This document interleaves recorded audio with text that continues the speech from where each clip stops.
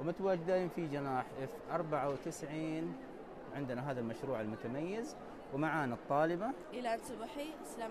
السلام عليكم. أنا من منطقة جدة and my project is about finding natural product-based AMPRO inhibitors as potential therapeutics for SARS-CoV-19. COVID-19 is a raging disease that has taken over public health globally, and the aim of my project is to find a potent treatment by creating a library filled with natural products, filtering them, and selecting the most promising ones. So after we narrowed down the compounds from 24,000 to 6, we tested it on a in vitro and on AMPRO kit, which is a live virus and a dead one.